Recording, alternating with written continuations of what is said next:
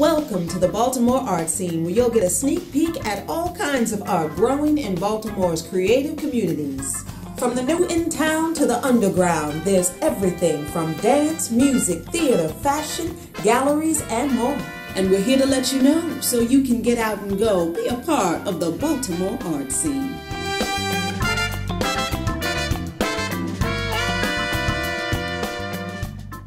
On today's episode of TBAS, we'll sit down with director Troy Burton to discuss the 10th anniversary of a thought-provoking theater piece with 5 local artists. Now tell us a little bit about the piece, starting with the title and how you came about it. So I hear these black guys from Baltimore are doing a show, and it's called a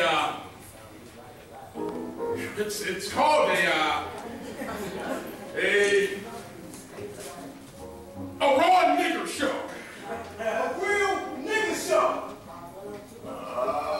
That is what I said, a real N-I-G-G-E-R show.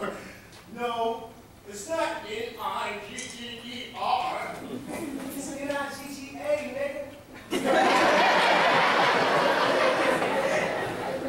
Well, the title is called A Real Nigger Show, and it's a piece that I worked with former students of mine who said we would like to produce a piece, write a piece, and so we just got together and created this idea. But they wanted to talk about this one word and how it has so many different meanings in the hip-hop culture, as well as how people speak in the street and the history of the word. How many actors are actually in the production? In the current production, there are 5 actors. In the original production, there were 6 actors. We lost one of our cast members, Robert Chu, who was known for playing Prop Joe on The Wire. He originally worked with us, but he passed this past January. Why bring the piece back again at this time? Well, there are a lot of things happening in the world because of conversations that we're having in this country. When we saw the climate of the world, we said now is the time. If you feel threatened by me, that means that you fear me. And if you fear me, then you won't hear me. And if you don't hear me, then you won't know what it is that I'm trying to communicate to you. And if I can't communicate my wants, my dreams, and my needs to you, then you won't understand me. And if you don't understand me, then you will distance yourself from me. And if you distance yourself from me, there will always be a big gap between us. And if we have a big gap between us, every time you see me, you won't see the real me. You will only see the big gap that we have between us. The men that I work with, they actually bring their own experiences, having gone to college and they're earning their degrees in various areas. Some of them in actually theater. Robert Lee Hardy, for one, who graduated from SUNY. He's a teaching artist now here in Baltimore. Wow, 10 years ago, I was a baby. Back then it was more about just performing, and now it's more about getting out there and really living in the characters and really trying to heal people. And things just seem a lot more seasoned and polished now. And from early 20s to early 30s, just a little more comfortable with yourself and who you are. And it was an amazing experience then, but now it's like I really feel like my soul is in it. I speak in my own voice, perhaps not in the tongues of angels, but rather in the ancestors' codex of broken sentences, split verbs, and participles that dangle endlessly on. Still very much high energy, still very physical, acting, there's movement, there's poetry, great storytelling. They bring their own experiences of what they have learned outside of working with me, and it really helps with working with this script and actually presenting this piece with this word in a very careful but thoughtful and a well-balanced manner. What's happening, brother? Is a brother just another man with whom you share the same mother?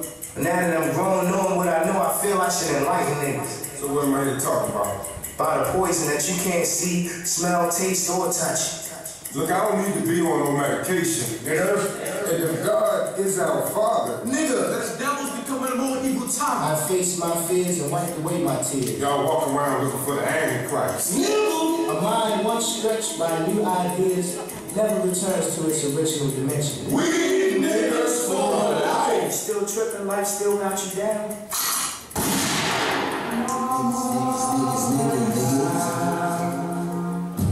And when someone leaves the theater after seeing the piece, what do you want them to be talking about?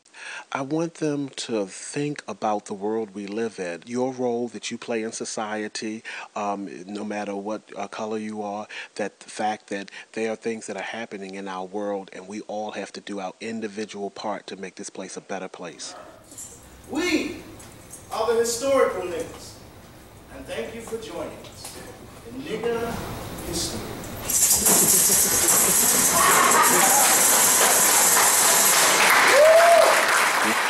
We've traveled to like Wilberforce University to actually present the piece, and there were discussions in the psychology and history classes. So it's a piece that takes a look at history, but it also is looking at urban culture, something that really can be discussed in, you know, an educational environment.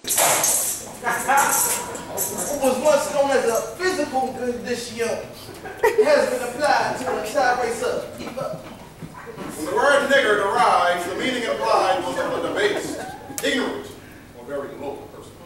Then, African Americans dropped the ER and added an A. Thus forming a new word, nigger.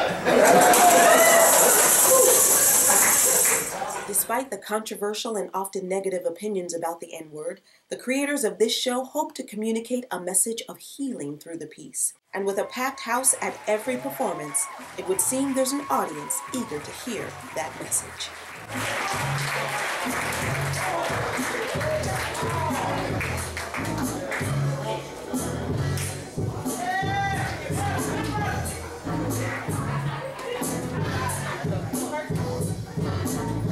That's all for today's edition. So until next time, go on out and explore, because there is so much more to the Baltimore art scene.